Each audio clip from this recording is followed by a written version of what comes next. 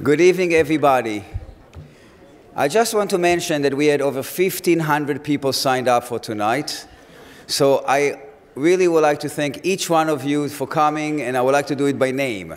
No, I'm kidding. But really, thank you very much for coming. I know this was difficult, and we appreciate it.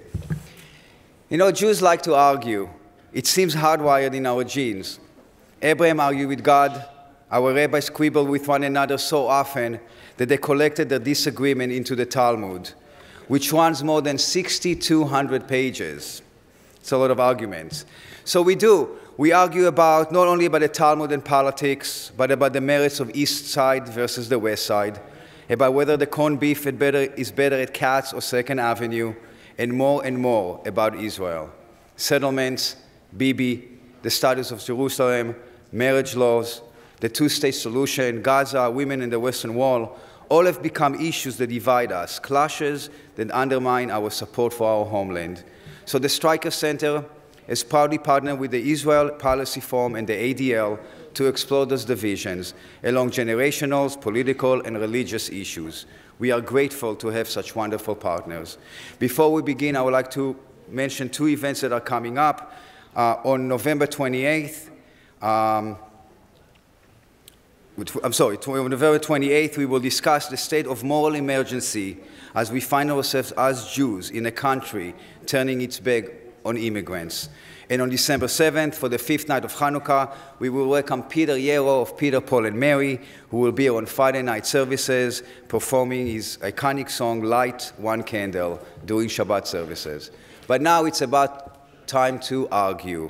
So to begin tonight's program, it is my pleasure to introduce Shirley Parker, a longtime ADL leader and the current co-chair of the ADL International Affairs Committee. Please welcome Shirley Parker.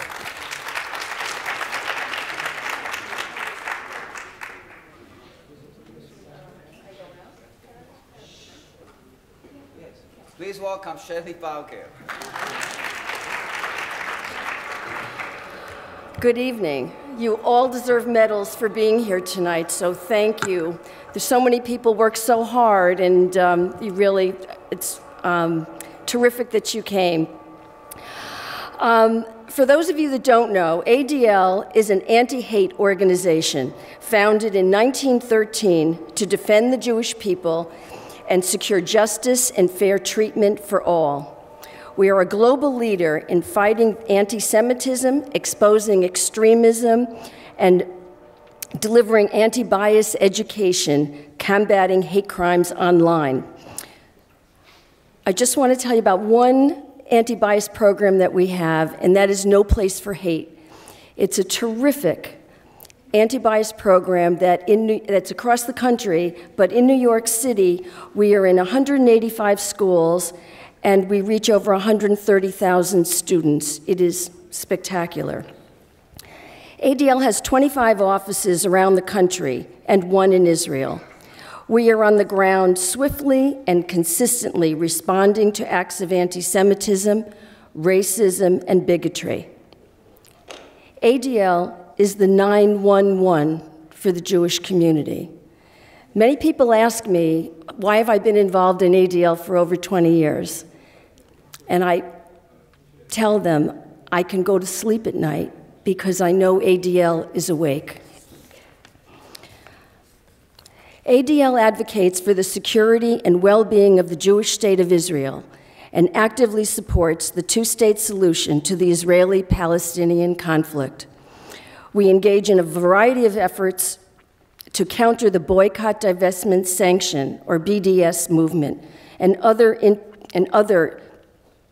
international efforts to delegitimize Israel and advocate and educate on issues relating to Israeli democracy, religious pluralism, and bigotry.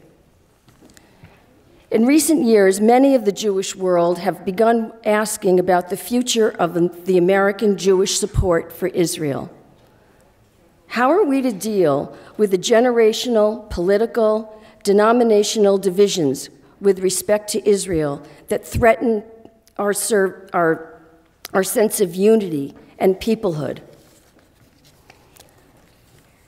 We can't just blame these divisions on the actions of the Israeli government. And we also can't just blame the differences between Republicans and Democrats. The challenges are deeper than these superficial explanations, and it is critical for us to clearly map them out and discuss effective strategies for overcoming them. To explore this in greater detail, the Israeli Policy Forum, the Anti-Defamation League, and the Streicker Center have joined together to put together this series of conversations. The first one tonight is dealing with the generational divide, and that's why we're all here tonight. The future conversations are going to deal with the political and denominational issues. Our aim for these panels is to allow us to candidly discuss what divides us, what unites us, and how we can prevent these divisions from hardening and creating inalterable splits. So before I turn the program over to Susie Gelman, Israel Policy Forum's board chair, to introduce tonight's panelists, I would like to just take a brief moment to talk about Pittsburgh, the most deadly anti-Semitic attack in U.S. history. Each of tonight's panelists have written eloquently about the horrific shooting at the Tree of Life Synagogue. One of the major themes emerging from Pittsburgh is a recognition of how American society at large reacted to the murder of 11 innocent Jews. From the amazing heroism of Pittsburgh's law enforcement and their first responders to the thousands and thousands of Americans, clergy of all faiths, Jews and non-Jews alike, all gathered to memorialize and mourn the Tree of Life victims. Happily, this is a testament to the true spirit of the American people, one of tolerance, inclusivity, and compassion. Let's all pause for a brief moment of silence to commemorate the 11 lives lost at the Tree of Life Synagogue.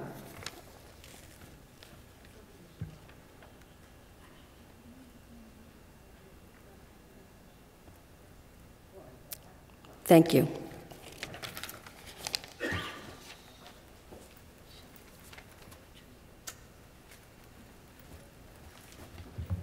Good evening. I'm Susie Gelman, and I'm honored to serve as board chair of Israel Policy Forum. For those of you who are not yet familiar with our work, Israel Policy Forum seeks to preserve Israel's future as secure, Jewish, and democratic through the two-state solution. Our mission is to educate policymakers, opinion shapers, and Jewish community leaders on the importance of support for pragmatic measures to preserve and advance the goal of an eventual two-state solution to the Israeli-Palestinian conflict, consistent with Israel's security needs. Those security needs were especially apparent with the renewed rocket attacks from Hamas and other terror organizations from the Gaza Strip this week. Our thoughts continue to be with the people of Israel who faced Hamas's indiscriminate attacks, just as our thoughts are also with the innocent civilians in Gaza who are held hostage by the Hamas leadership. At this difficult time for Israel, and for the sake of peace, Israel Policy Forum seeks to elevate the discourse, to foster a more informed and constructive dialogue about the challenges and opportunities facing Israel and the pursuit of a lasting peace.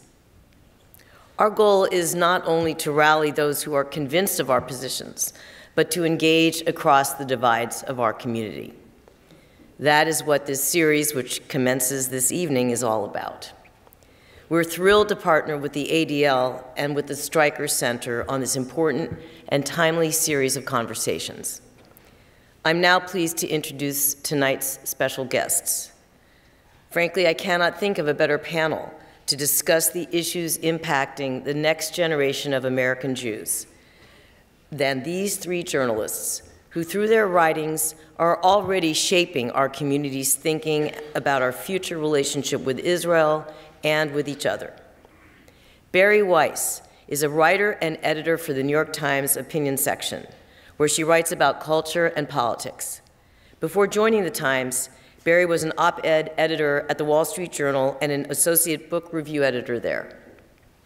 For 2 years, she was senior editor at Tablet, the online magazine of Jewish news, politics, and culture, where she edited the site's political and news coverage.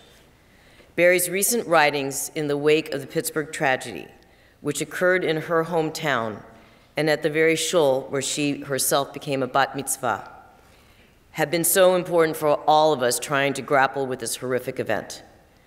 And let me add that Bari deserves a hearty kol hakavod for her recent description of the scourge of anti-Semitism in her appearance on Bill Maher, which went viral and is well worth seeing. Just Google Bari Weiss, Bill Maher, and pull it up on YouTube. Yair Rosenberg, a longtime friend of both Israel Policy Forum and the ADL, is a senior writer at Tablet magazine, where he covers the intersection of politics, culture, and religion. His work has appeared in numerous publications and has covered an array of subjects. Through his writings and speaking engagements, Yair has become a leading voice of the next generation when it comes to American Jewry's relationship to Israel and the fight against anti-Semitism in this digital world. And of course, in his spare time, he famously creates bots that troll anti-Semites on Twitter. Dr. Batya Ungar-Sargon is the op-ed editor for The Forward. Her work has appeared in the New York Times, the Washington Post, the LA Times, and Foreign Policy. Batya is a prolific writer who has become an influential voice among American Jewish progressives, often writing multiple opinion columns a week in response to breaking news developments impacting the Jewish community, Israel, and American politics. Our moderator this evening is Adena Philips. Adena is a management consultant who has worked with numerous Fortune 500 companies and leading American Jewish synagogues and institutions, specifically on the issues we're focusing on tonight. She is a board member of Israel Policy Forum and also serves as the national chair of IPF Atid, our growing young professionals network. And I just want to say to all of the stalwart people in this audience who braved the elements to join us here tonight, we were actually oversold for this event. We were going to be more than a full house, so I hope that everyone who didn't make it is live streaming it. But I really want to thank all of you for coming out for what I promise you will be a very insightful, stimulating, and interesting program.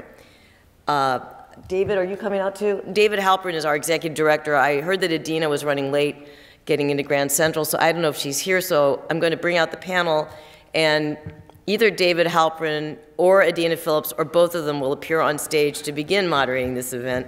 And thank you very much, all of you, for being here. Adena. Okay.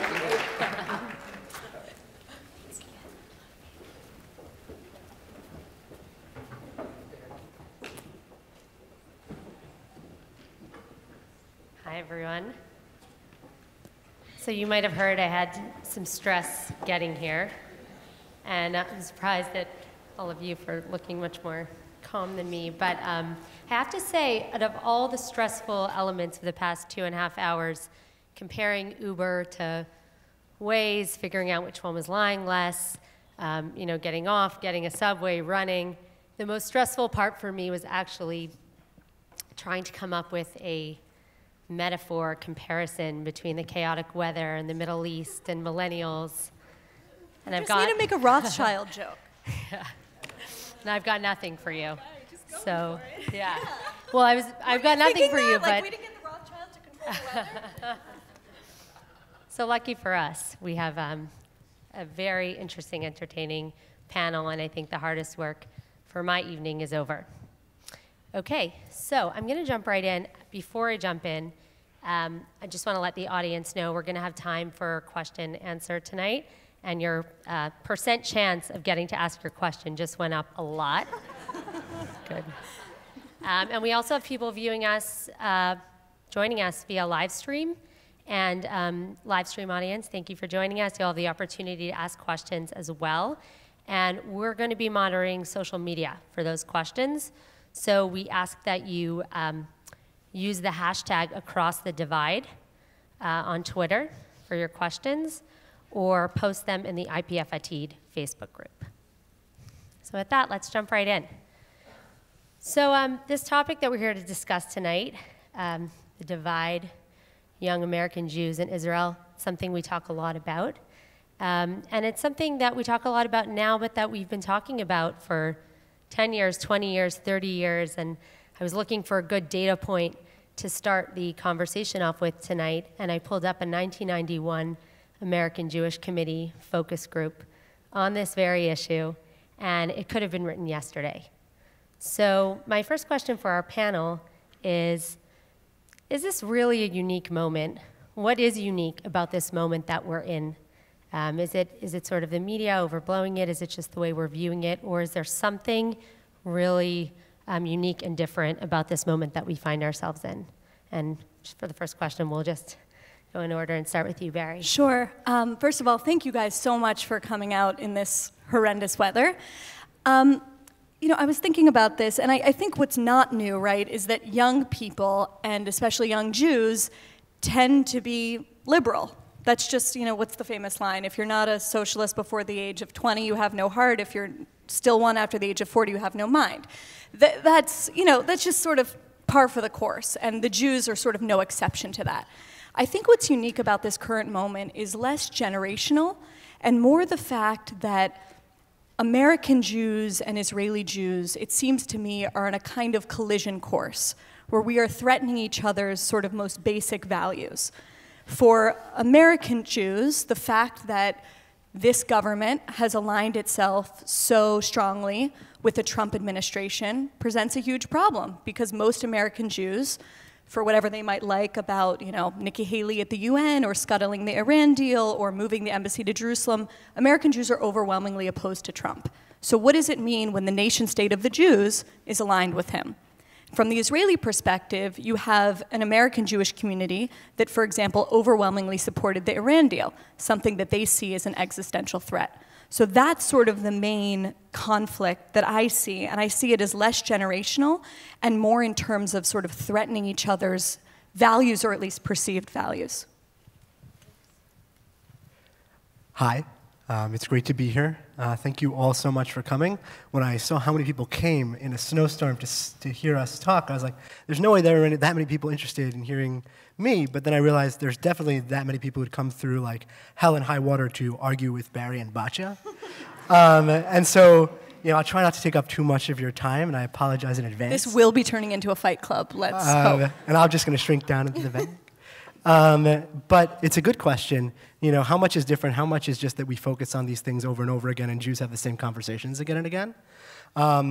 I think about it a lot because I speak a lot on college campuses. These past couple weeks, I spoke at Duke, I spoke at Ohio State. I talk with the kids for a very long time.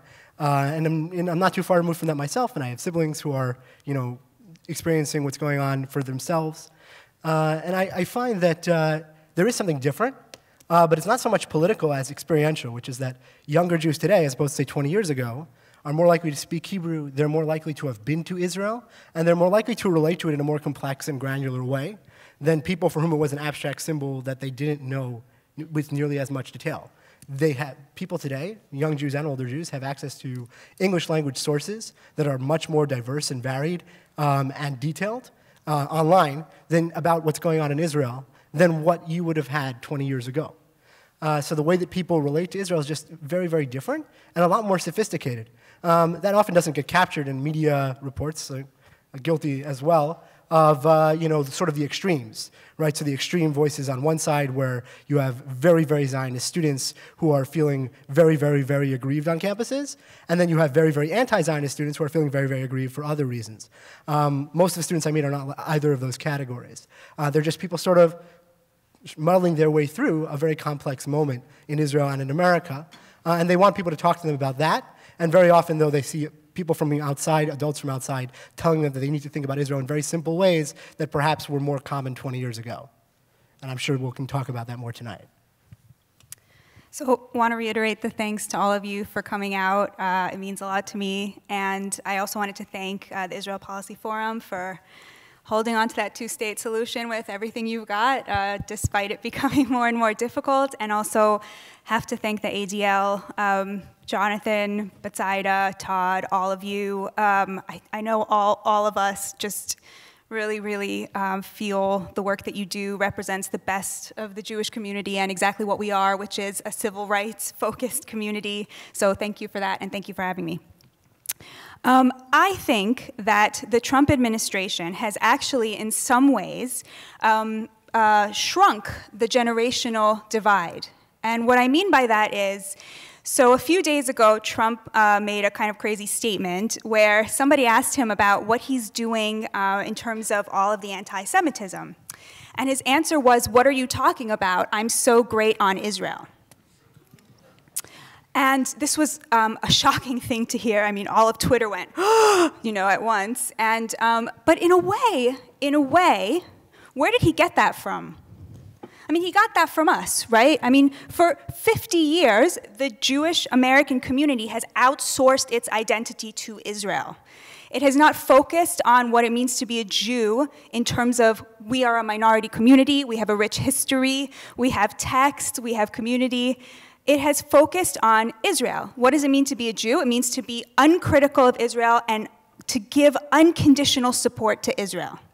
So in a way, I don't really blame Trump. I mean, he was saying the messaging that we have been telegraphing for 50 years and that our young people have reminded us recently, actually, no. Actually, we are Jews. We have a diaspora identity. Our diaspora identity is bound up in civil rights. It's bound up in what it means to thrive as a minority in a community where you're not a majority. And I think Israel actually had a lot to do with giving us that strength and giving us that safety here. But at the same time, I think you are seeing that thanks to Trump, the older generation is now acknowledging this. The older generation is now realizing, wait a minute, Trump is not our values. Trump is Netanyahu. So what does that mean about us? What does that mean about who we are? And I think especially after Pittsburgh, when you saw all of these Israeli officials coming out here and gaslighting us and lecturing us and telling us support Trump, even though the American Jewish community felt that it was Trump's fault in a way, what happened to us in Pittsburgh, that was shocking. And I think also, again, a kind of wake-up call, especially when you had Muslim communities and black communities showing up for us, mourning with us, supporting us. It was this huge wake-up call. Oh my God, we're a minority community. Our values are civil rights. And unfortunately, values are other things other than civil rights, Batya. Our values are also the fact that we are alive for the Jewish return to political sovereignty. The idea that we would celebrate that, and the idea that, I'm sorry, it's completely... I was in Pittsburgh. I'm from that community. I spent the week there. I was bat mitzvahed in that synagogue. I could not tell you, even among the Jews who were showing up for If Not Now and Bend the Ark and protesting Trump, you better believe that they liked the fact that Ron Dermer and Naftali Bennett showed up in the same way that Israeli officials show up after, the shooting up of Hyper Cacher in France. It's sending a message that we are all one Am Yisrael. That has nothing to politicize that, I just think is wrong. I don't think I'm politicizing it. I'm pointing out a difference in values. So when Naftali Bennett, who doesn't believe in civil rights, who wants his fantasy of Israel, has an apartheid component to it, where in the West Bank, Palestinians don't have national rights, don't have the right to vote, which I think gives all of us pause, makes us as American Jews go, oh my God. It's a difference of values. It's a question of what does it mean to be a Jew? And I think by and large in Israel, it is an ethnic, nationalistic definition, very much in line with what it means for Viktor Orban to be Hungarian, and what it means for Trump, by the way, to be an American. It means to have an ethno-nationalist identity. And for American Jews, what it means to be a Jew is to pursue social justice, Olam Chesed Yibaneh, Tzedek Tzedek Tirdov, things from our Bible, things we invented 2,000 years ago, by the way. Due process, equality before the law, these are Jewish values, and I think the American Jewish community is waking up to that. So I think I just want to understand, do you think that supporting Israel is a non-Jewish value? I think 95% of the American Jewish community is pro-Israel. We are all still pro-Israel. What we are not is willing to give it unconditional support. That is not to not be pro-Israel. You can be pro-Israel and criticize Israel. That is what it means to be an American Jew. We are no longer willing to give unconditional support. No one said that. No, yeah, so this is, I would like to jump in just to say that I think that that's kind of a canard. Very few Jews historically have ever thought that supporting Israel meant doing it unconditionally. It's mostly people who criticize Israel who accuse Jews of doing that. Even the right-wing Jews in our community, remember when you had the disengagement from Gaza, and tons of American Jews on the right came out and said this is a terrible idea. When Oslo happened, the right wing called it a deluded peace camp in Israel that is basically, there's a book called I think it's called The Oslo Delusion by Kenneth Levin, a Harvard Medical School lecturer, which basically tries to diagnose from afar the Israeli peaceniks who had been elected by the majority of the Israeli public as mentally unstable, right? And this was reviewed in the Jerusalem Post, and it was reviewed in the New Republic. It was treated seriously. The right wing and the left wing in America of the Jewish community, and also the people in the middle, have been critical of Israel for quite some time. How they express that, whether they think that means boycotting settlements or not, whether they think that means being publicly critical or privately critical, these are all things we parse differently. But I think it doesn't stand up to scrutiny that the American Jewish community believes in unconditionally supporting Israel. There's just, I agree with that. You know, so I think exactly. So I think we define the terms again. I think then we want to get more granular about expressing that qualitative appreciation, but also criticism of Israel and how that's changing and how that might be changing generationally. That's a much more interesting question. But yeah, I always, my hackles get up when people say, America should no longer unconditionally support Israel, because like the second piece I ever wrote for Tablet, which I wrote as Bari was my editor, was about all of the instances in American history of American presidents taking Israel to the woodshed, and there are a lot of them. And they sort of get memory hold by Jews who don't want to remember them because they like to think of this relationship as being so wonderful and perfect in every way and shared values, and by people who are critical of Israel who want to pretend like Jews exercise maximal power and can stop America from screwing over Israel whenever they want, which isn't true either.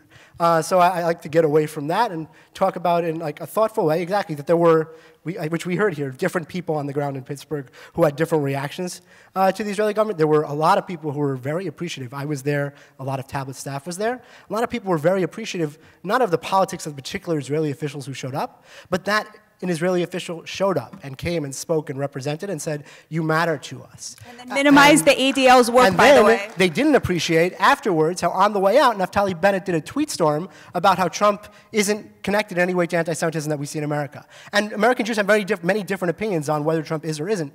But you know what? They don't think that's Naftali Bennett's job. Just like Israelis turn around and tell Americans all the time, right, you don't live here. There are certain choices and decisions and things that you should not meddle with because after all, it's not your skin in the game. American Jews really do respect that argument very often, and they feel obviously Naftali Bennett needs to respect that just the way back. And I think a lot of what actually raised the hackles of Jews was not so much the particular politics of Bennett, but that he decided to sort of treat us the way he tells us not to treat them. Barry, what's on your mind? I'm just thinking about what is a Jewish value and the question of that. I went on Bill Maher and said a lot of things along the lines of what Batya said, but you know what else is a Jewish value? Protecting Jewish lives, being a place of refuge. I'm sorry, like it's not the notion that our religion is just liberal values is incomplete, and I think that it's frankly a very shallow understanding of what a Jewish value is. You mentioned in your remarks, and then I'm sorry, Adena, I'll go to you, that part of the reason that we've been able to be so open and sort of embody the values of welcoming the stranger and all of these things that I treasure as Jewish values, the reason we've been able to do that in this country is frankly not just because America is a unique diaspora for the Jews, it is also because the existence of Israel makes life in communities like Pittsburgh and on the Upper East Side possible. So I think we've got our map for the evening and on all of the issues that were just brought up. And I want to take some of the nuance that we just teased out and the differences right here to college campuses. And I'm interested, Yair, in the point you made about young Jews having more experiential contact with this issue and maybe that being one of the reasons for having more of this nuance. And I want to hear some of your thoughts about what's going on college campus. And Barry, I'm going to start with you. You wrote a piece last month talking about Israel's expelling of BDS supporters and making the argument that censuring BDS supporters is doing more harm than good. And I'm wondering if you could sort of take those thoughts, maybe speak to them a little bit and share what your view is of what's going on college campus and what you think is going on or should be happening there in that context. Right. The piece was written by me and Brett Stevens, and we did it purposefully together because we thought the idea of having the two outspoken Zionists of the New York Times weighing in critically on a particular policy would make a difference, and it really, really did. We were writing about the case of Laura El-Qassam, who is a young woman of Palestinian descent who historically had been a BDS, not even just a BDS supporter, the president of her BDS chapter at her college in Florida, but had decided to pursue a master's degree at Hebrew University. And the message of the piece was basically, it telegraphs a weakness in your culture, in your society, in your country, if you are scared of a 22-year-old student who wants to learn more about the country. We suggested in the piece that those who support policies like BDS should be welcomed into Israel because for all of its warts, and there are many, and I write about them often, Israel has a lot to say for itself and a lot to be proud of. I'm sure we'll get to the warts later in the conversation, but I don't know, that for me was an interesting moment because I really try and be really intentional about when I go after a particular Israeli policy, frankly because the criticism often gets weaponized by those who really, really are cloaking their anti-Zionism, cloaking their real views in the language of anti-Zionism and anti-Israel sentiment, which of course is a lot of what we see on college campuses right now. I'm going to punt it to you to talk about maybe intersectionality because I could go on for a while. Really, you two should be arguing about that. I don't really write about it. Well, that's not arguable. Yeah, so college campuses are an interesting question. I think in a lot of respects, the Jewish media has a certain culpability for how they're perceived, which is that, like all media outlets, Jewish media outlets tend to report man bites dog stories, as they're called, rather than dog bites man stories. So you're going to hear lots of news coverage about every plane crash, but not about the 10,000 planes that don't crash. On almost all college campuses, there's either no BDS real sentiment, or there's no real serious anti-Israel movement. It's not really a salient issue on the campus. And that goes in both directions. And then you have on extremes, you have on the one hand, these places like Oberlin, where some anti-Semitic stuff happens and where some anti-Zionist stuff happens, and sometimes they overlap, sometimes they don't. And you've all heard these examples probably in certain parts of the Jewish press. And then you have, on the other hand, a place where some wealthy Jewish donor puts his foot down and puts some pressure on a Hillel to shut down a Breaking the Silence event or some J Street U event. And you hear a lot about that, too, from other parts of the Jewish media. And then if you actually, again, go to most college campuses, the kids are doing just fine. Most of the stuff is not happening to them. It's not a major part of their experience. And they do just, they actually have really good dialogues going on the campus around these issues, and they handle themselves well. And I think there's a certain paternalism about it that the media promotes. But don't you think that being, let's say, okay, I'll just say, don't you think that being anti-Israel is becoming a tentpole of the progressive left on college campuses? It's like in the water. Even if there's not an active BDS movement, it's assumed that you'll support Black Lives Matter, you'll support the Women's March, and you'll think that Israel maybe has a right to exist. It's an interesting question. I don't know. It's a good question. I think that a lot of campuses don't have a progressive movement in that sense because a lot of these campuses exist in parts of America that are much more politically diverse than, say, the East Coast bubble or, the places where I think a lot of people like us tend to be, rotating around. So it's absolutely true that, for example, at NYU, a bunch of student groups signed a statement basically saying we won't partner with Hillel, we won't partner with the ADL, we won't partner with AIPAC, like they put those all in the same box. And they basically just said, you're all a disease contagion, and because you're connected to Israel, we won't talk to you. That's really sick and broken. And I'm say that out loud, right? And that happens, and that's real. But when you go to Ohio State, that isn't happening. And Ohio State's a huge campus, right? When I speak at the University of Washington, it's not happening. When I go to a lot of these places, and that's not really what's going on. My younger sister's in Harvard. When I was a student there, the same thing. There was, a serious anti-Israel student presence and a real serious debate on campus at some points, but it was normal. as you would expect on a college campus, and you weren't getting students kicked out or litmus tested and all that. It does happen. It happens, and it happens in particular in certain progressive spaces, and it should be called out. But it's different. I think there are there's so many campuses, and I think we often, again, because the media highlights the most extreme cases, because that's what we're here to do, right? And that's what makes the most interesting story. Just like the anti-Zionist Jew is way more fun to interview than the middle-of-the-road liberal Zionist who supports a two-state solution but is somewhat critical of Bibi, but also thinks that a lot of the criticism of Israel is overblown and comes from a bad place. That person's not an interesting interview. That's me. Right? That's what I spend my time on Twitter trying to make interesting, right? Which is a much harder sell than saying I'm a Jew and I want Israel gone, right? Or I'm a Jew and I think that the Palestinians are the new Nazis, right? Those people give great quotes, right? Those people make great op-eds that get a lot of people angry, that get a lot of clicks, so let's not kid ourselves. That's a part of the business model, right? And it's priced in.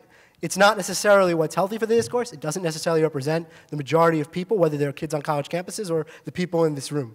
Certainly not in my experience. Man, you just made me so happy, Yair. That's great news.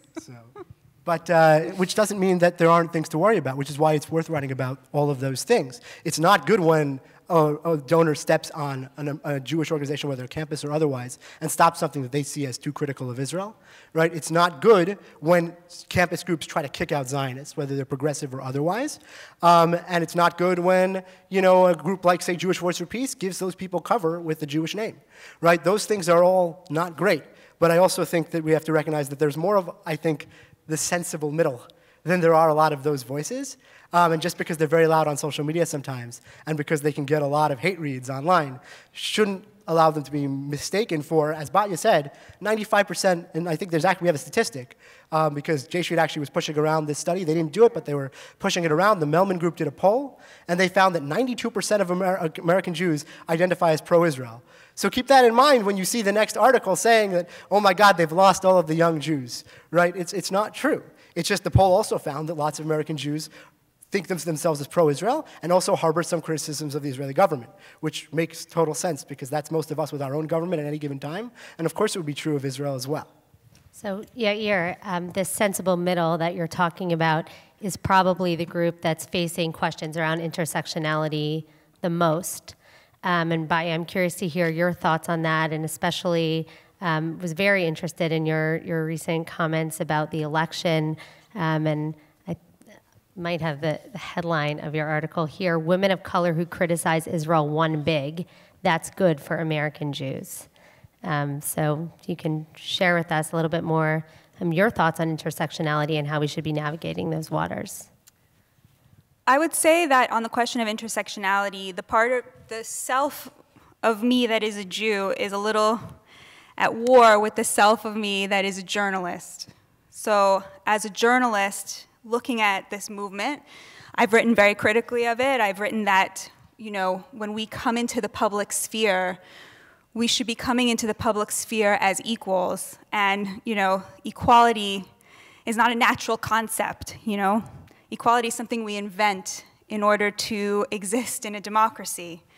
And so when we, identity politics, when it insists upon what makes us different from each other instead of what makes us equal and the same, I don't think that that is going to be a winning strategy for minorities in this country who do not have civil rights. So as a tactic, I don't think identity politics and intersectionality are useful.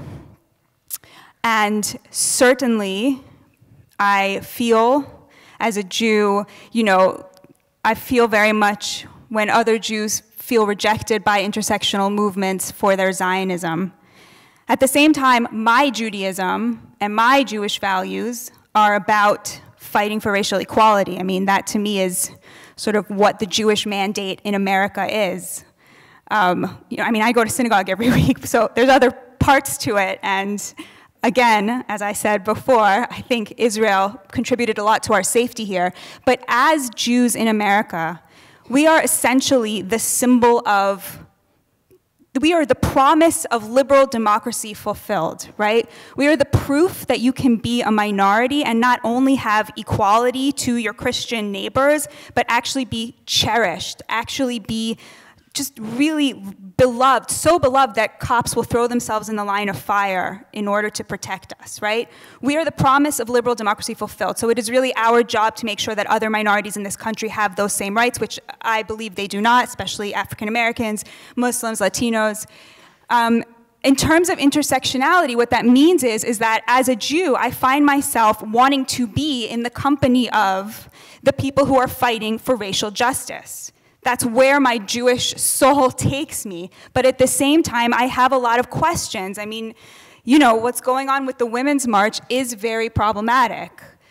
At the same time, I'm not willing to throw it out because they are fighting for racial justice, and that is what it means to be a Jew to me. So I have a lot of questions here, and but in terms of the 3 women who were elected to Congress, I really did feel that, especially after Pittsburgh, seeing how the Muslim community and the Black community stood up for us and reminded us who we are, that we are all minorities in this great nation, there was a part of me that really sat up and said, oh yes, that's what we are. We are a minority here, and our lot is with other minorities. And as such, we cannot help but be overjoyed to see women of color rising up into positions of power. Now, these women, Alexandria Ocasio-Cortez, Rashida Tlaib, and Ilhan Omar, have all criticized Israel.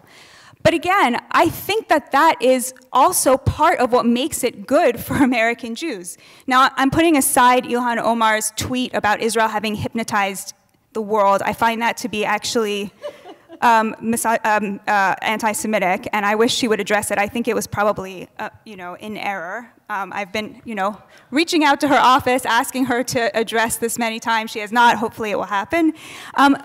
But I think for progressive women of color, minorities, to criticize Israel on legitimate grounds is not a bad thing. Again, that's where we are at as a community. We criticize Israel on legitimate grounds. And now, to come back to intersectionality, I'll just end with this. Like, how are those movements going to know the difference between legitimate and illegitimate grounds if there are no Jews in them? Like, who is going to explain to Ilhan Omar that it's okay to say Israel has deprived Palestinians of civil rights and it must stop, but it's not okay to say Israel has hypnotized the world? Who's going to explain that to her if all the Jews get up and walk away? So that's sort of, you know, I feel called upon to be in those spaces making those comments. And these are not spaces where you can't argue. They are spaces, I would say, where you can't show up and be pro-Israel and be a Zionist and not expect to have a conversation about that. But at the same time, it is simply the case that what Israel is doing in the West Bank is utterly unacceptable to anybody who values democracy. So why should we expect to show up in lefty spaces and not have to answer for that? If we're saying, I support Israel, why should we have to show up and there be an expectation that we not be asked about that? That's what I don't understand. Let's go and have those conversations.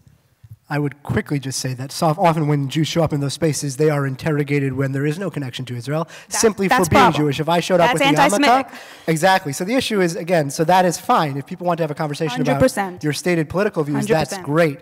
On Twitter, because I have a Jewish name, my opinions are often very quickly assumed and very much almost always in error.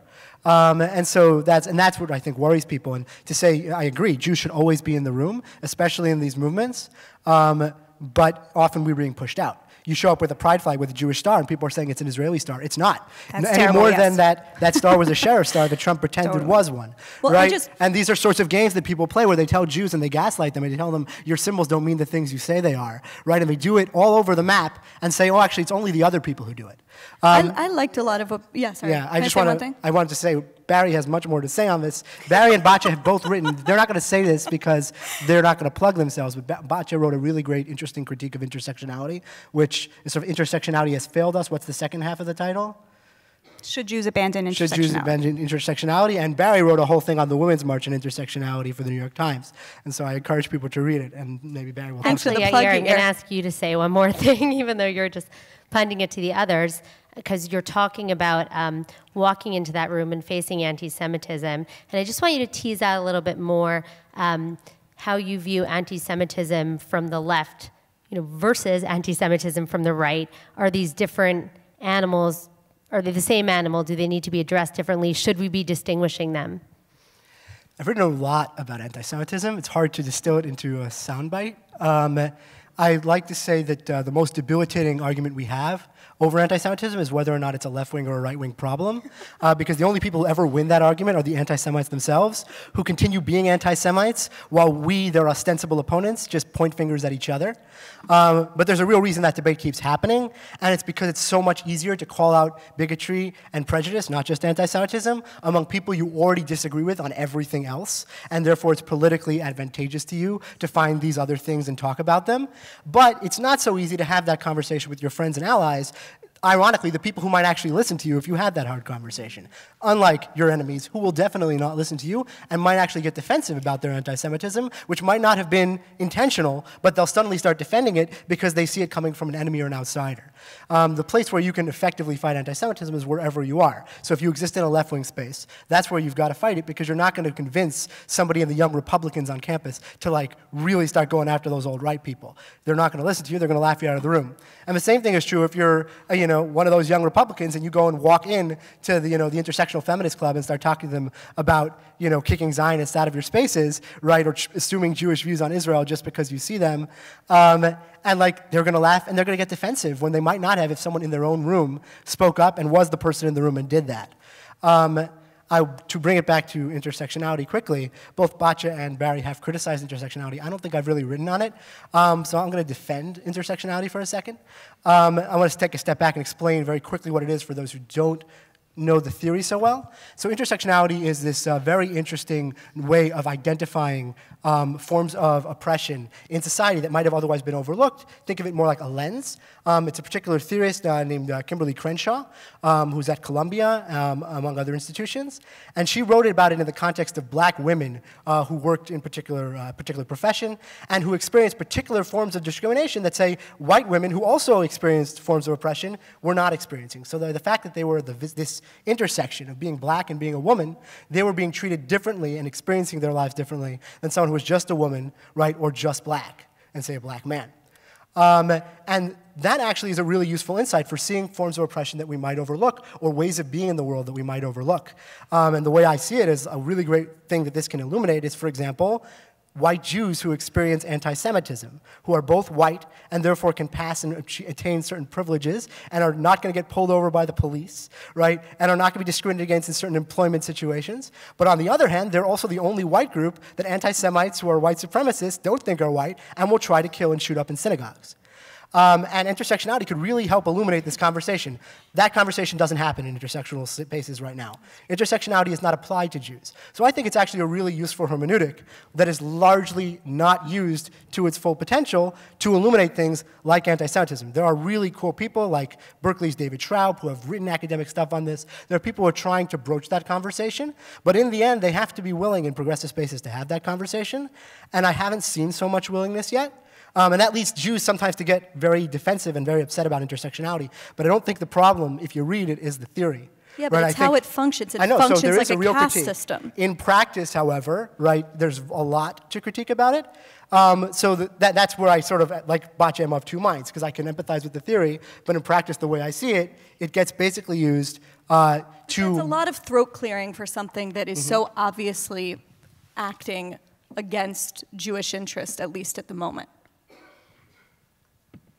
Jews do not have a place in the intersectional caste system. They are too privileged, period. They're white and they're privileged. There's not a space for them in the exact same way, the mirror image on the alt-right, which is that we are the bottom of that caste system. You know what I'm saying? Like, there's no space for us in either of these new rubrics, which is why we're getting squeezed so hard from both sides right now. I don't think that's accurate. I mean, where do you see an example of an intersectional movement where... Give me an example. Well, okay, for example, Linda Sarsour spent the last 2 weeks raising money and touring the country looking, at Jewish synagogues. Okay, maybe you don't like her. We all have problems with her, but she spent all week standing up for Jews. Like, you can't take that away from her. She spent all week in synagogues. So you can't rest my case. You can't say, okay, yes. We're going to be collecting index cards in I about totally 10 understand minutes. where you're coming from. But I do want to say, if you want to say that there's no place for Jews in the intersectional movement, that's just false, because they are making overtures. They may not be making the overtures that we specifically have asked them to or want them to, but they are trying. Again, I'm with you, not doing the right things, not doing enough. But to say that this is not happening is simply false. It's happening if you check your particular Jewish identity at the door. That's how it's happening.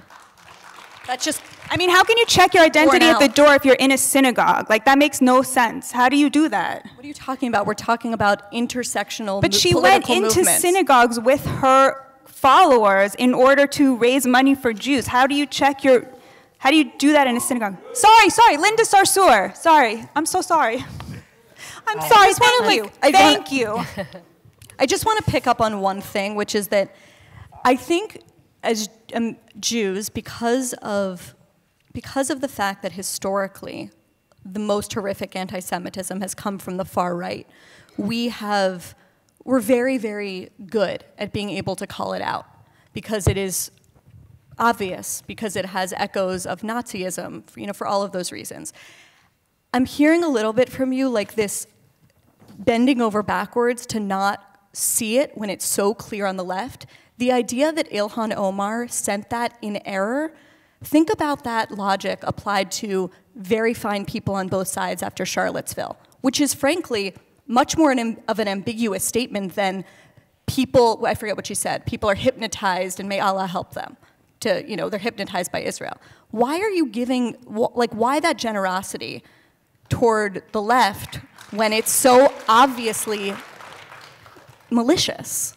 I mean, I'm not going to defend a statement that I literally just called anti-Semitic, so I don't see why I'm... No, but you gave the benefit of the doubt. You said, I'm sure she sent it in error. Because she supports a two-state solution, so like she's got my politics on Israel.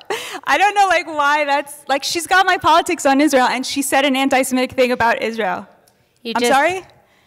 No, she didn't. She did not. We're going to open for questions after. So. No, it's the same person, but she supported BDS. She still supports a two-state solution. Batya, thank you for bringing up the two-state solution. That's Israel Policy Forum's favorite topic. So I'm going to use that as our portal to move to that, exactly. So shifting, I know we just touched on a very hot topic that we could probably spend the rest of the evening talking about, but I'll leave that for the audience to pick up for us in a few minutes. I want to talk about the two-state solution for a few minutes and looking at this growing divide and especially some of the issues you're bringing up around intersectionality and thinking about young Jews today who have never known a prime minister other than Bibi Netanyahu and who haven't, really in their, let's say, mature life, lived through, a hopeful time, direct bilateral negotiations. It's been a long time since any of that has happened. What impact has this had on the prospects for young Jews supporting a two-state solution?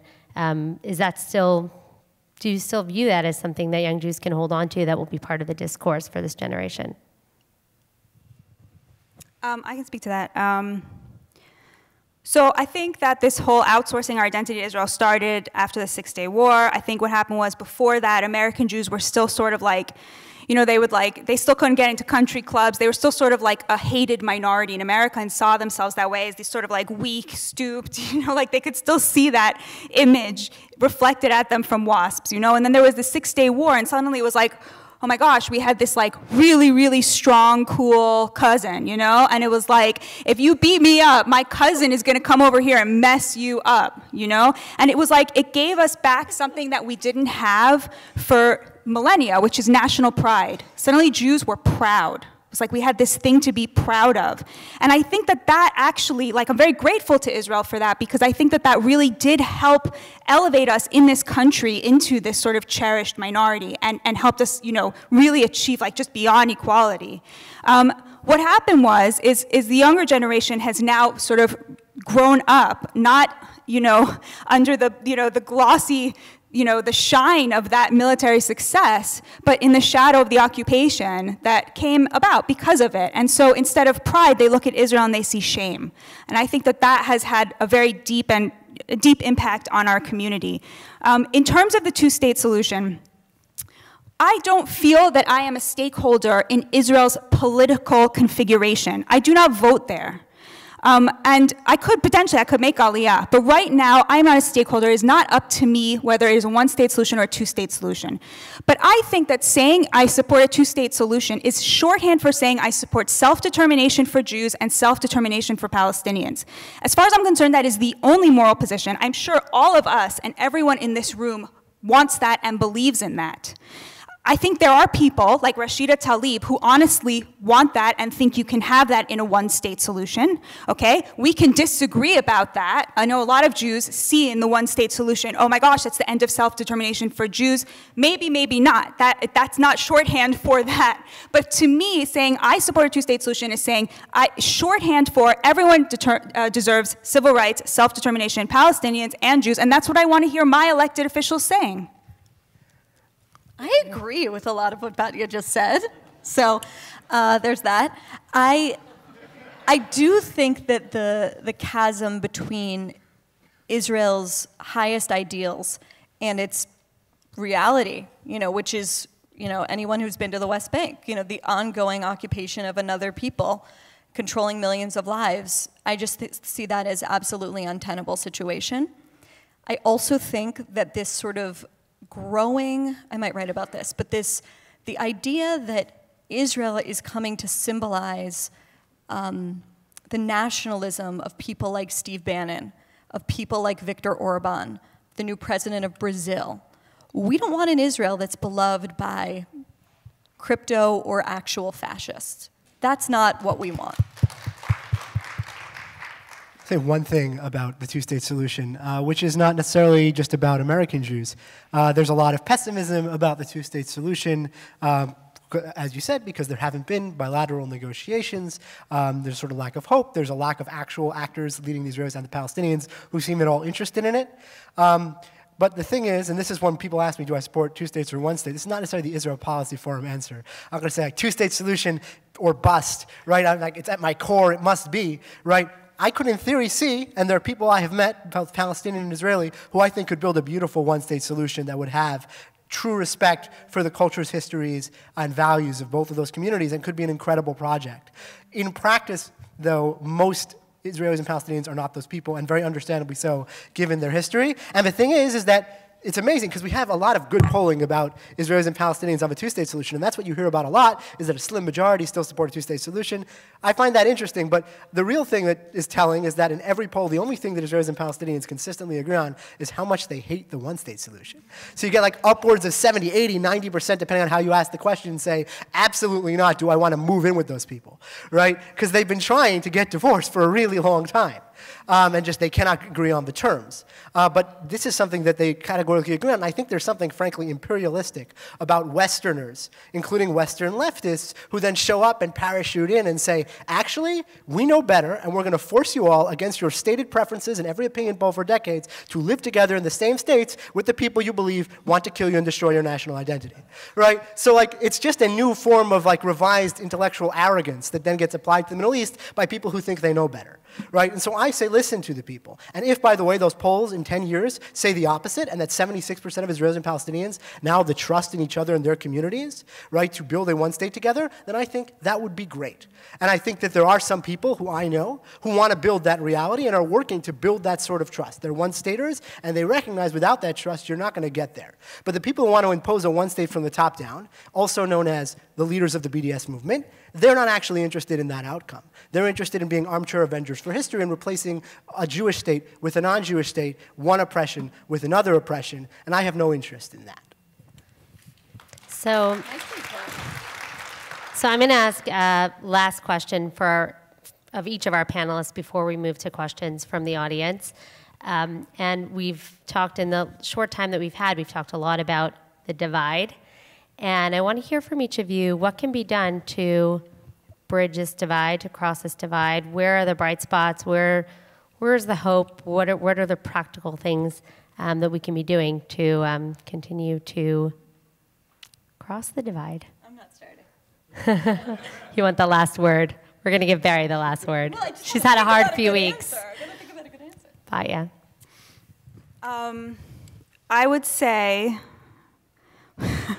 when they asked us to prepare for this question, they phrased it a little differently. They said, what would you want to convey to the audience in terms of like going forward? And I'm going to answer that because I thought a lot about it. It's like the oldest trick in the book is to just say what you want to say.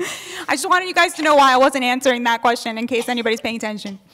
The thing in case, somebody's paying attention. Oh, paying attention. The thing that I had prepared to say, I think you said call to action. They did, call to action. So my call to action to you would be this. We're stuck with this problem. It's not going anywhere. That's actually very exciting. I would say the most important thing when dealing with a generational divide or people who disagree with you or your Thanksgiving crazy uncle or your children who are maybe becoming crazy lefties and scaring you, whatever it is, I would say the most important thing, and again, this is Jewish value, approach the opinions of people you disagree with compassion. Find people, thank you. Find people on both sides who you can trust. Follow Isa Amro from Hebron, follow Yoram Chazoni. Find people who are on the far right and the far left who are worthy of your respect, and they will help you feel compassion for people who say things that you think are nuts. It is not a mitzvah to get crazy angry about other people's opinions. We're all sort of advocates here for what we think are the right thing to think about this topic. And I would say, stop being obsessed with having your say and expressing yourself and become obsessed with being a persuader. Become obsessed with figuring out how to change people's minds. And a lot of that is listening. And a lot of that is compassion, is thinking, why do they think that? How do I get into their head? I'm a little biased because I'm an opinion editor, so I spend all day trying to make the opinions of people you disagree with palatable to you. But I would say that I think is, especially in this topic where people are so passionate for all the right reasons, as Bari said, because we're all Jews, approach the opinions of people you disagree with compassion.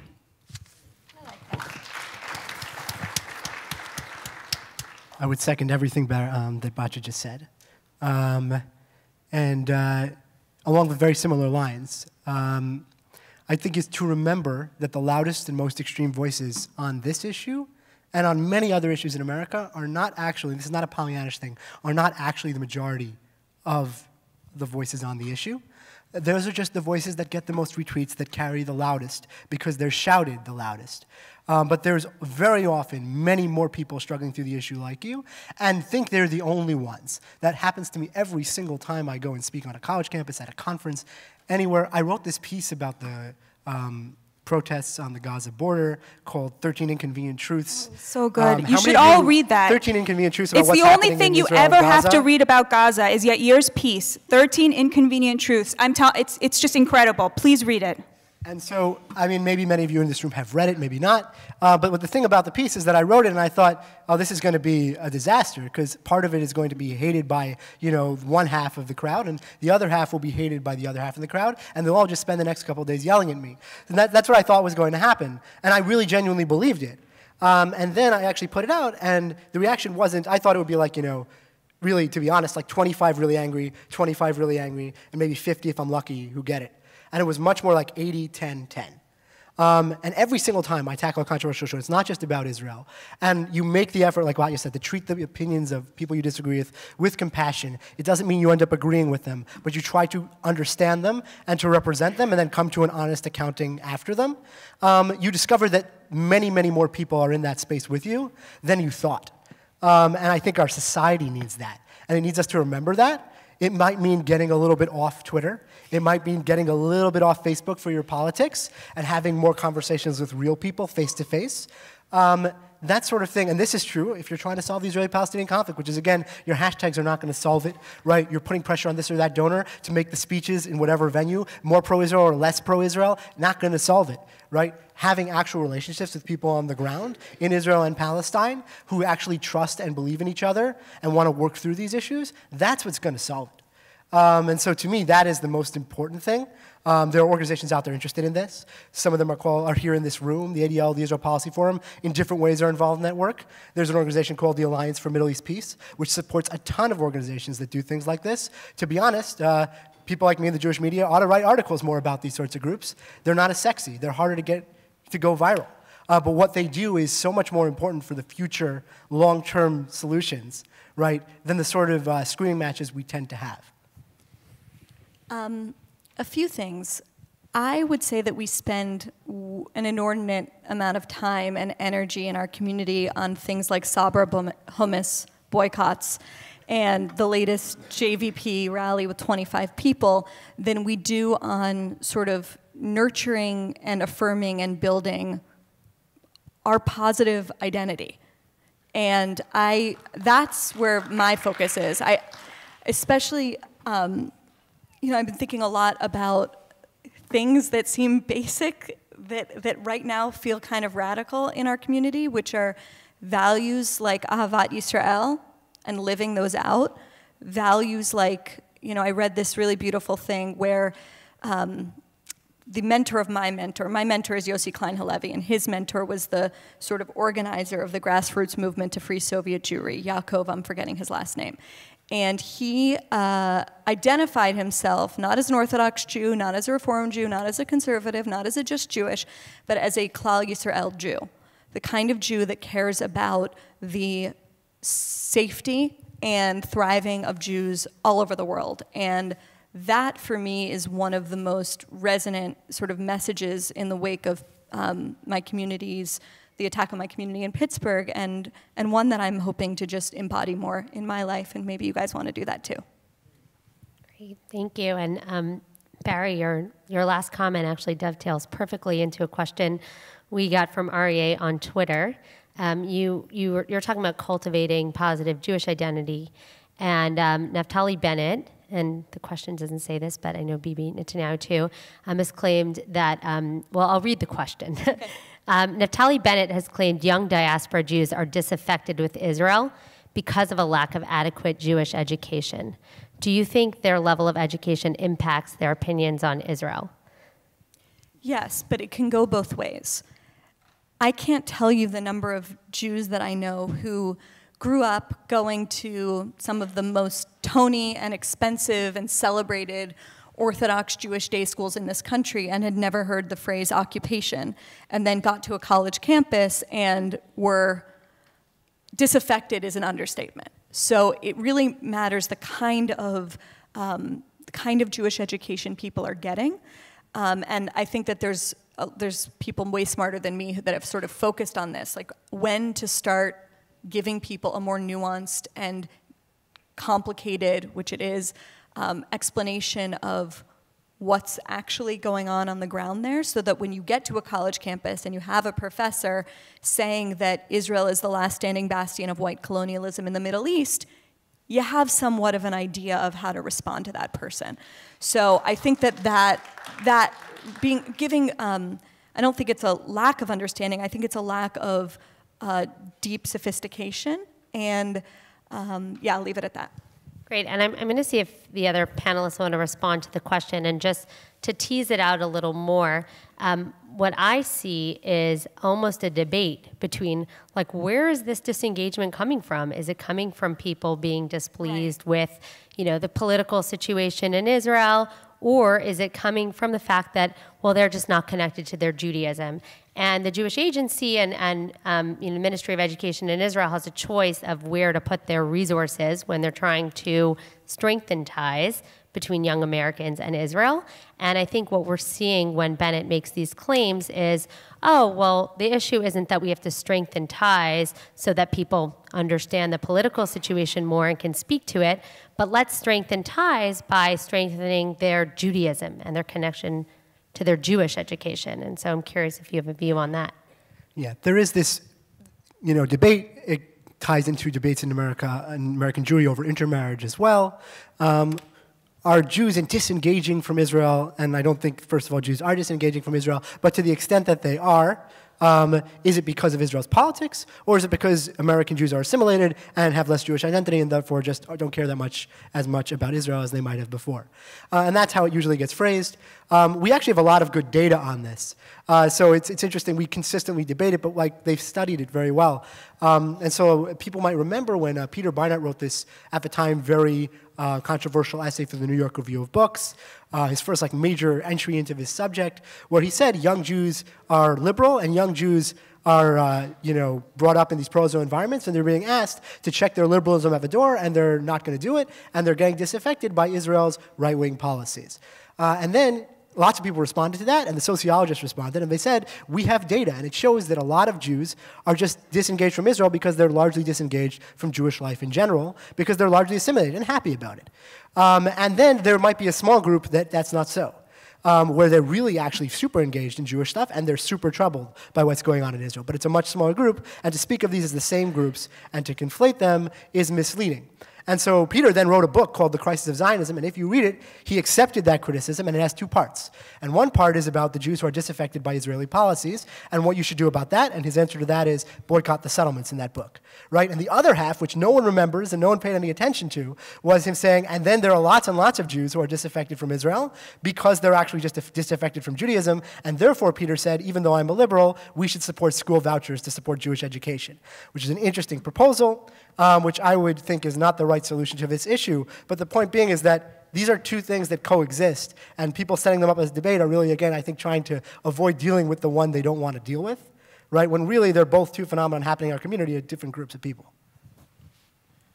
I don't know, do you need like Hebrew skills to understand that an occupation is happening in the West Bank? I don't really understand that argument at all. Like, there's no amount of educating that could make that okay to American Jews, I don't think, and to American young Jews that I know. You know, they want us to feel better about our support for Israel, which is there, but is critical, like, and the occupation. Wasn't the Jewish Agency put all of its money into pressuring the Israeli government to stop occupying the Palestinians, and we really have a lot less of a problem. So I have to, that's the first thing. I think the Jewish Agency people in this room were like, if only we had that kind of money. Yeah, if you would like to donate, they will be taking your donations after. The second point I want to make is this is called diaspora shaming, okay? This is not the first kind of diaspora shaming. Usually it's like assimilation. They're like, well, you guys are going to be totally assimilated in 3 generations, so you don't get to have a say on this topic. That's the thing I'm sure everybody here has heard. It's diaspora shaming. It is exactly on a par with all the stuff Max Nordau wrote originally, one of the like fathers of Zionism, all this stuff about how diaspora is this sort of crippled version of Judaism, and we need Muskeljuden, we need strong Jews to like take over Israel. They're always finding new ways to shame us. Assimilation, oh, you don't speak Hebrew, so how could you this is what's making you disconnected from Israel, is the lack of Hebrew. As if this language is the thing that's making it hard for us to identify with something that everybody objectively knows is a problem.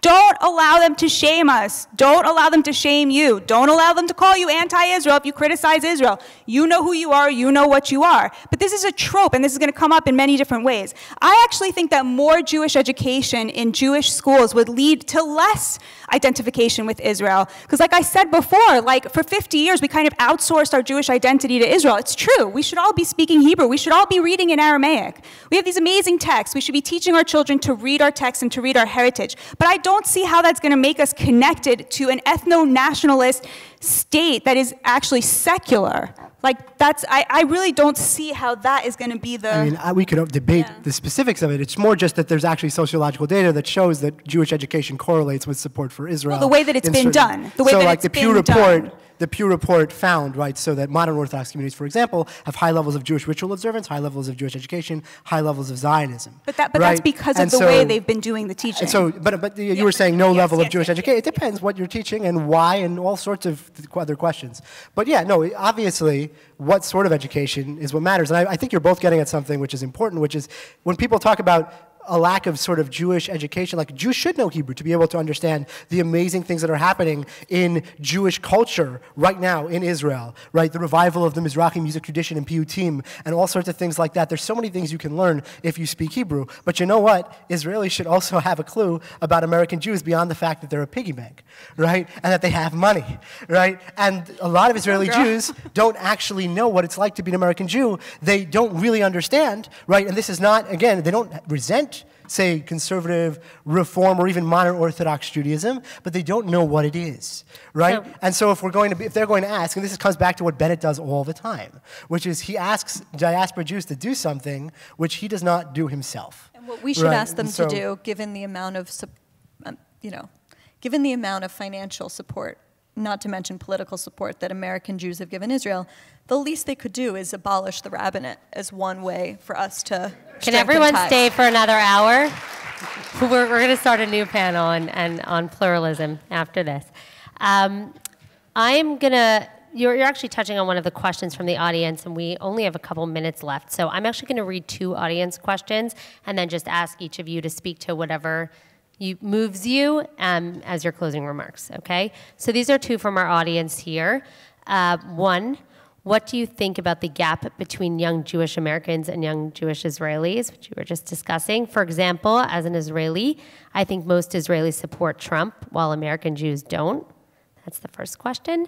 And the second one, shifting gears completely, why do critics of Israel, like newly elected congresspeople, never acknowledge that the Palestinians have voted in corrupt leaders who have done nothing to help their own people? So with those 2 meaty questions, I'll ask you each to make your closing remarks. You go first. I want to see how fast. I can talk really, really fast. So Here we know that. should be really fine.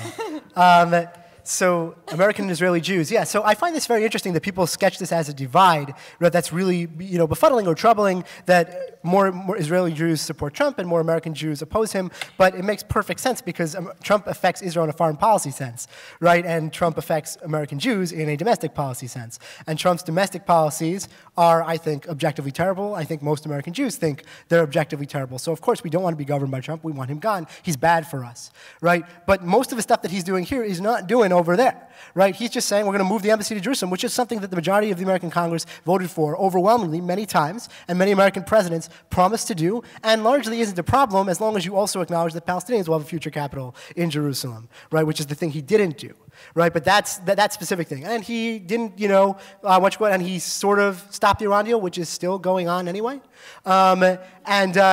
Just pointing out they're still in the deal, right? Which shows that the deal is good for Iran, and Iran's going to stick in the deal. But these sorts of things, so on a foreign policy perspective, as Israelis define their interests, Trump is good for them, right? And they're not thinking about, right, what goes on in other places. That's how most countries react. They judge you by your foreign policy, and we judge our leaders by how they govern us. And often those things are at odds, right? And that's just going to be normal, and that's true.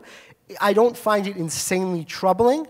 I do think that if American Jews and Israeli Jews actually understood each other and had a much better dialogue, those needles would move a bit, right? Because then Israeli Jews would understand just how despairing Trump's presidency has made so many American Jews and how it goes so much against our core values, and they would respect that, and that would affect the posture of the Israeli government. It wouldn't change their foreign policy, but it would change the photo ops, and it would change certain things that they said. And it's really, really, quite frankly, very deeply troubling to see Netanyahu, who does speak English and is capable of accessing that stuff, unlike most of the Israeli public, which isn't and doesn't have the time to do it, and it's not really their business. They rely on him to do it. They outsource it to him, and he doesn't care, right? And he is serving them poorly in this respect.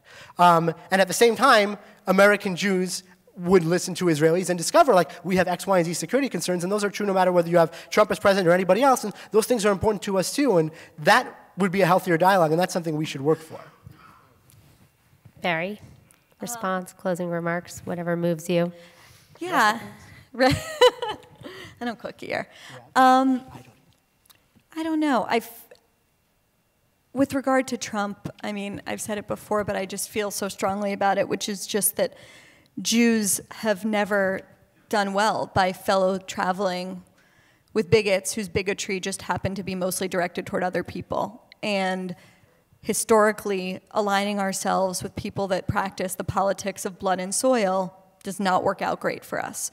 We're in a really difficult moment right now, though, because at least for me, I don't know many people in this room, I feel very politically homeless in this country at the moment. And that's why I think that, you know, if we are feeling that, the Jews have historically been the canary in the coal mine, and if we are feeling sort of politically homeless in the current landscape, it's up to us to sort of recapture the common sense and charismatic center. And that's really what I am focused on. Thank you. Batya? I feel like somebody should talk to the corrupt Palestinian leaders. I have no problem. I think the question was how come Congress people can't admit it. I have no problem admitting it. I doubt any of you guys have problems admitting it. It's a huge problem. It's terrible. Imagine how awful it is for the Palestinians who those are their representatives. It's horrific. But what an awful note to end on. Let somebody say something else. Well, I will say one interesting thing, which is that I was working with a young mother in Gaza on this op-ed, and she said to me, Bari, it's like I'm occupied twice. I'm occupied by Israel and I'm occupied by Hamas. Yeah, and she has since fled Gaza, interestingly. Oh, good. So, okay, that doesn't take us to a half No. year I'll say one more thing. I'll say one more. I do want to say one more thing. I think, on the topic of intersectionality, I just want to say, I think it's very important that we recognize that, obviously, like, not all Jews are white, and I often will look to black Jews, for leadership, and because they really are at the intersection of so many systems of oppression. They get forgotten a lot in our discussions about our privilege. And when I find myself in difficult situations, struggling to understand something, I will call upon them and say, how do you see this? Because I think that their point of view in terms of their leadership in our community is really important, and we should all be paying a lot more attention to Jews of color in our country and in our communities. So I'll take the last hopeful words, which is to say that our panelists here, I think, have shown us that we can really have a nuanced conversation and speak across some matter of difference and learn in a way that is civil and constructive for us. And I hope that we can all continue to do that. And this is, as you guys have heard, the first in a three-part panel, so we'll be doing that lots more. And tonight, IPF-ATID members who are here are going to be continuing the conversation downstairs. So with that, I just really want to thank our panelists. I wish we had more time, and pass this over to David. Thank you again all for coming. I think I said to one of the organizers, if I wasn't on the panel, I wouldn't have come. So I'm really impressed, and thank you all for being here so we're not talking to an empty room. Thank you. Please join me in giving them a round of applause. I also want to thank all of you. I've been saying for weeks how excited I was for this panel, and I'm glad that you all felt that this was the kind of panel that it was worth trudging through snow and rain to be here. Thank you so very much. I want to thank everyone at the ADL, Shia Lerner, Sharon Nazarian in particular, and our staff as well, Adam Bassiano, Sarah Baird-Darren, and everyone. As Adena mentioned, IPF-ATID will be meeting downstairs in the Weiss Hall, and I hope you all will be meeting here once again January 31st, when we will dig more deeply into the political divides regarding Israel in Washington between Democrats and Republicans, and whether those divides can be diminished or crossed in the period to come. Thank you all once again. I could hear you guys really all night, and if you guys are up for it, we should continue backstage. Thank you all once again, and I look forward to seeing you again.